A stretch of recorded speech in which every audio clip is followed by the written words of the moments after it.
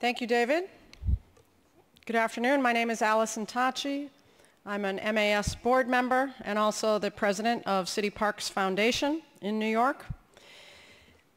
Our next speaker is here to give us perspective on preservation and sustainability. His name is Cade Benfield. Cade is Director of Sustainable Communities at NRDC, the Natural Resources Defense Council in Washington, D.C. He leads NRDC's activities pursuing solutions to environmental challenges in America's metro regions, the cities and neighborhoods. Cade also co-founded LEAD for Neighborhood Development, a national process for defining and certifying smart green land development under the auspices of the U.S. Green Building Council. He's also a founder and board member of Smart Growth America. Cade was recently voted one of the world's top urban thinkers in a comprehensive online poll, and he has also been named one of the nation's leading voices for sustainability by the Partnership for Sustainable Communities. Please join me in welcoming Cade Benfield.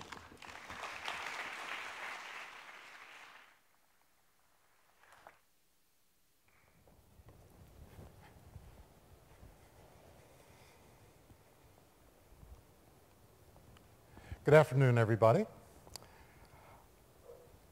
I was impressed by David's presentation and how well he did at talking about the importance of buildings, older buildings, and sustainability. I want to start with a phrase that David used.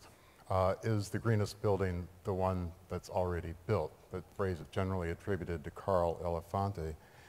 And for a lot of reasons that David mentioned, it is in fact often true.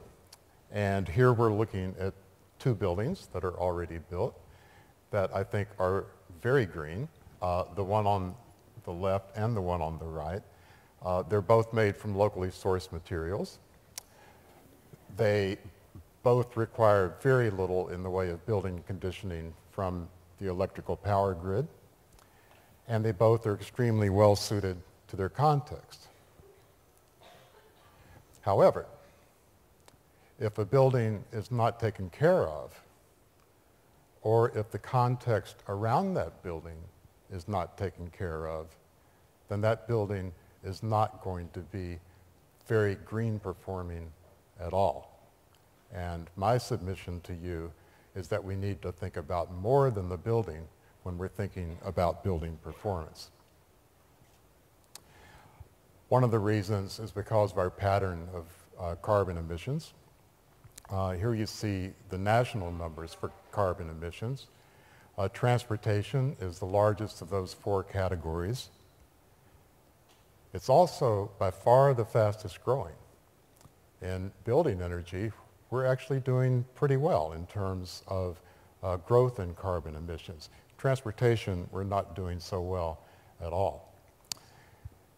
And in fact, when we're talking about building energy, we're also talking about the energy and carbon emissions that are generated by the transportation patterns associated with that building.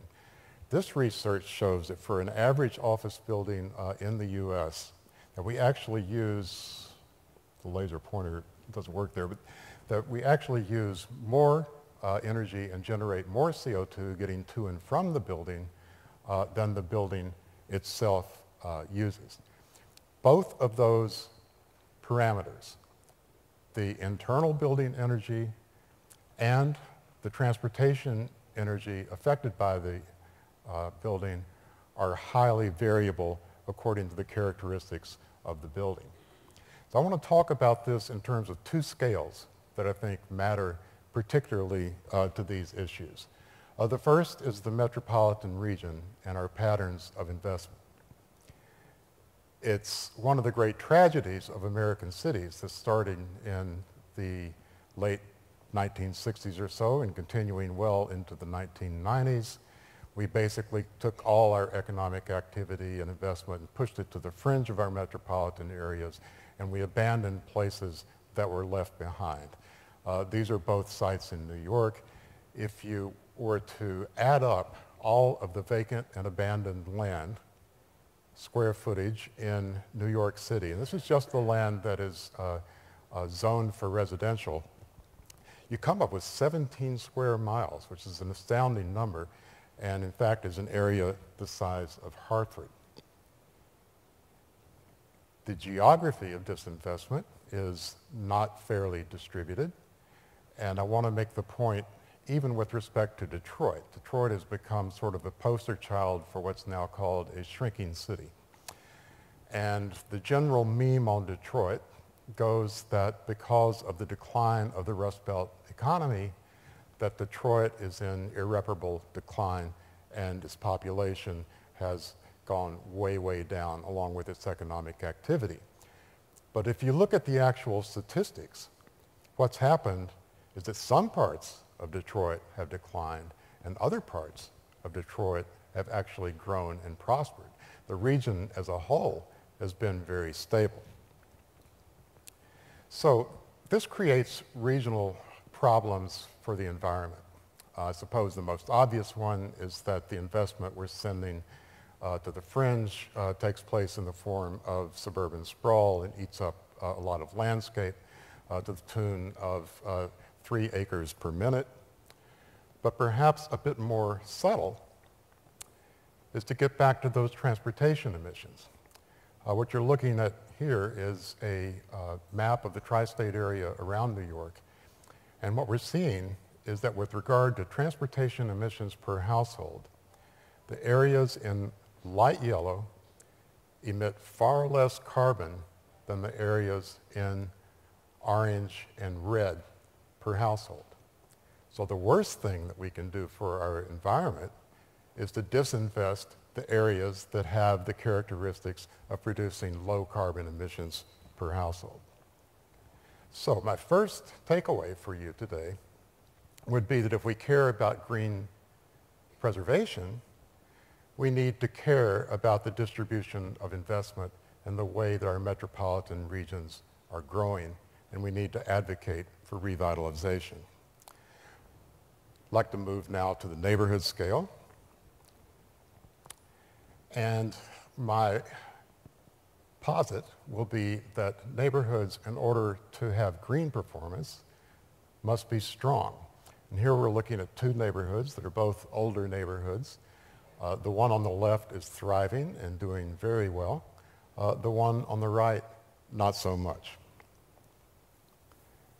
When we evaluate whether a neighborhood is performing well in terms of environmental indicators, we can look at a number of factors. And these are just some, but these are some important ones.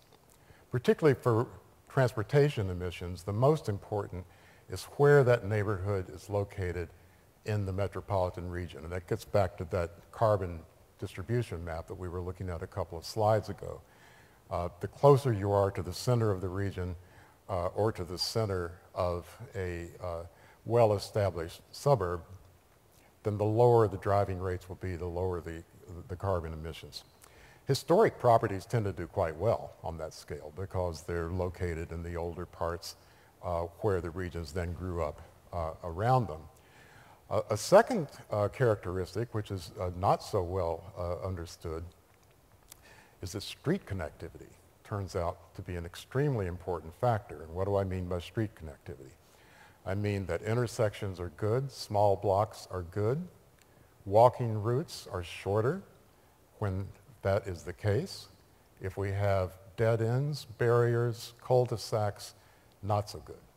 That turns out to be the second most important factor in determining how much driving takes place in a neighborhood, and the most important factor in determining how much walking takes place in that neighborhood. We need density. We need critical mass. We don't necessarily need high density, but we need a threshold of density.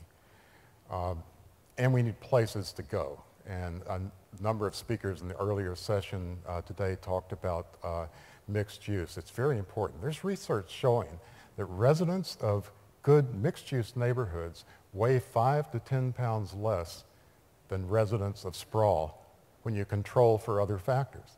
The reason is because they walk more. We also need ways to get around, good public transit, good walkability, bicycle infrastructure, shorter driving distances, and we need green infrastructure, which David also talked about in the previous presentation. What I like about green infrastructure is that it brings nature into a neighborhood at the same time that it filters the stormwater before it becomes polluted runoff. So, my second takeaway for you is that green preservation means strengthening the neighborhood around that which you want to preserve. I'm going to run very quickly through some examples of neighborhoods that are revitalizing sensitively to preservation. These are all from the LEED for Neighborhood Development program. I assume most of you are familiar with the LEED rating system for green buildings. LEED ND takes that to the scale of multiple building developments at the neighborhood scale. And we're not looking only at the technology and performance of those buildings, but we're looking at those other neighborhood factors that I just discussed. The first one that I would like to talk about is Melrose Commons. It's here in the South Bronx. I hope some of you know it. It's a wonderful project. You can see how badly disinvested the area was. You see the vision for the area and what it will become. And you see some of the early manifestations as the neighborhood is being revitalized. In about an 80-acre area, there will be 2,000 mixed-income green homes, very high degrees of walkability and transit. They are recreating the street grid. Remember, the street grid is very important. Lots of good green infrastructure and park space, on-site energy regeneration. And what is especially inspiring about the Melrose Commons story is that the neighborhood is planning their own destiny. A group called Nos Quedamos, which translates "we stay," protested an early redevelopment plan for the neighborhood and eventually evolved into the Community Development Corporation that is planning and leading that redevelopment. Not one person will be involuntarily displaced as Melrose Commons moves to maturity.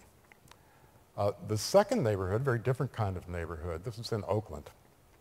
The Miraflores site, which earned a gold certification under LEED ND. You see it there in the lower left, outlined in blue. The orange line is the BART rapid transit system. The green line is a recreational trail, so it's very well situated for transportation. It was a commercial flower nursery. And if you look at that satellite image, you can just see how jammed in the greenhouses were to that site, all of which used pesticides and herbicides contaminating the soil, as well as the deteriorating property of the greenhouses themselves.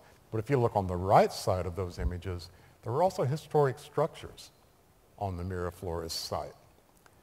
So the plan looks like this. It's a 14-acre site. We're going to have 330 mixed-income homes, including some dedicated to affordable senior housing. Lots of green infrastructure, renewable energy. And if you look on the right image there, inside that red parallelogram, are the historic structures that are going to be preserved at the heart of the neighborhood. The most interesting thing about Miraflores is that because it was next to the freeway, it was next to a source of pollution. The designers responded to that by creating a green buffer in between the freeway and the homes. No home is closer than 300 feet to the freeway. The senior housing is at the farthest distance from the freeway, and in that green buffer they were able to bring a number of neighborhood amenities. The last of my examples is a very different kind of example. This is in Milwaukee. This is called the Brewery, earned platinum certification under our program. It's within walking distance of downtown. It's the old Pabst Brewery. And as you can see, it had deteriorated into a really ugly brownfield mess. But it's being brought back. 20 acres, 300 mixed income homes again. There's affordability. Over 1 million square feet of commercial and civic space. And what is particularly significant for preservationists is that 26 landmark structures are going to be reused for the brewery. I mean, if that's not the most ambitious historic preservation project in the country, it's got to be one of the most. I would invite you, if you're interested in LEAD-ND, to go to NRDC's website at nrdc.org/smartgrowth, where you can download our Citizens Guide, where we tried to actually translate LEED standards into plain English. And I think we did a fairly decent job of that. My communications people are always happy when I plug my blog. I write about these issues every day. I'll probably be writing about you guys sometime in the next few days, and I would invite you to take a look at that as well. For my closing slide, I want to talk about indicators for whether a neighborhood is performing well and performing green or not. When we're talking about a natural ecosystem, we look to natural species and natural features. You know, if it's a river, you might look at the health of the fish to determine whether the river is doing well. But for an urban ecosystem, we need to look at the people. And if we have children walking to school, if we have elders that are comfortable chatting on the sidewalk, chances are we have a well-performing, strong and green urban ecosystem. That's it for me, and I look forward to the rest of the program. Thank you.